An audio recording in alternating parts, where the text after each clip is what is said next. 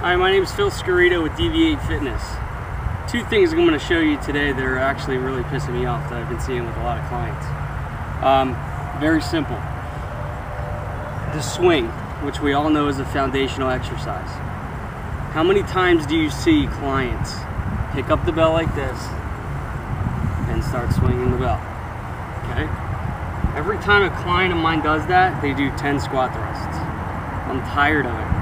You can't generate any power doing that. Okay, so what I tell my clients to do is to step back, keep the bell out in front of you a couple feet.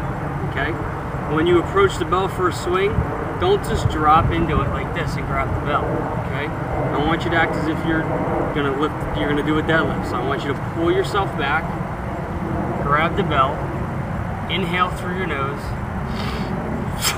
and then hike the bell back like you mean it. Don't pick up the bell and start swinging. It's very ineffective. Number two, take your arm, bring it overhead. Okay?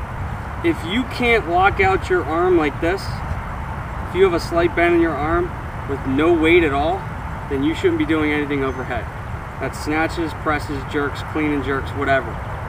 If you can't do this and lock out your arm here, then you shouldn't be doing any overhead work. You should seek a CK-FMS specialist first and try to do some Z-health mobility drills to work on locking out your elbow. Okay? So, the swing, keep the bell ahead of you, hike the bell back, don't pick it up. Do this test, do it in front of a mirror.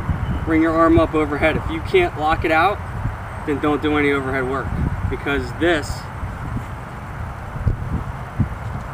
lockout is not an RKC approved lockout. This is RKC approved lockout. Scarito, CK-FMS.